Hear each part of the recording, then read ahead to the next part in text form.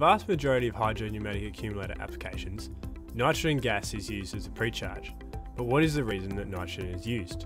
The answer is because it is clearly stated in the safety instructions that if nitrogen is not used, there is a risk of explosion. However, let's look a little bit more closely at the inner workings of a hydropneumatic accumulator to understand this. In a hydropneumatic accumulator, there are two fluids used, a gas and a hydraulic fluid. First, we'll take a closer look at the gas. When the gas pressure increases, the gas temperature increases, and vice versa when the gas pressure decreases.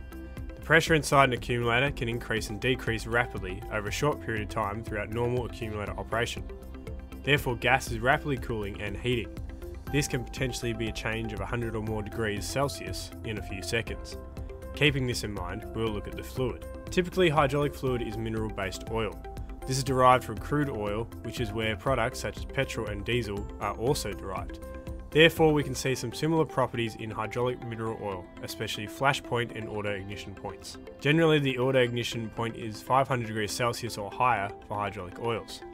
However, due to extreme pressures that can be present throughout accumulator operation, the auto ignition temperature drops significantly. Combine this with the potential atomizing of hydraulic mineral oil, the high temperatures created by gas compression, and there is an inherent risk of spontaneous combustion which can lead to explosion. However, in order for combustion to occur, three things are needed: heat, fuel and oxygen. This is where nitrogen is used.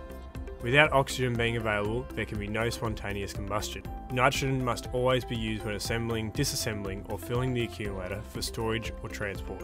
However, there are two exceptions to this rule.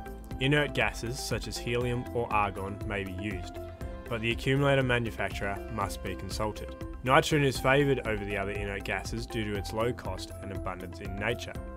The second exception is that compressed air may only be used when the hydraulic fluid is not combustible, such as water or water-based fluids, as this removes the fuel aspect from the fire triangle.